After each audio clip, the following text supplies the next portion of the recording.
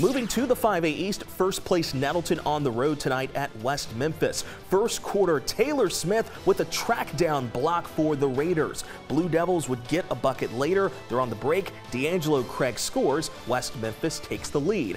Raiders respond. Jamari Thomas finds Curtis Smith free for three, but Nettleton down one after one. Second quarter, Craig drives and makes the floater. Blue Devils up three. They look for more, but Darius Thompson steals and outlets ahead. Taylor Smith is cleared for takeoff. 8 straight wins for the Raiders, 61-47, your final. First game of the Twin Bill pitted the Lady Raiders and the Lady Devils. First quarter, Layla Taylor picks it off, heads the other way for the 2, West Memphis on a 6-0 run.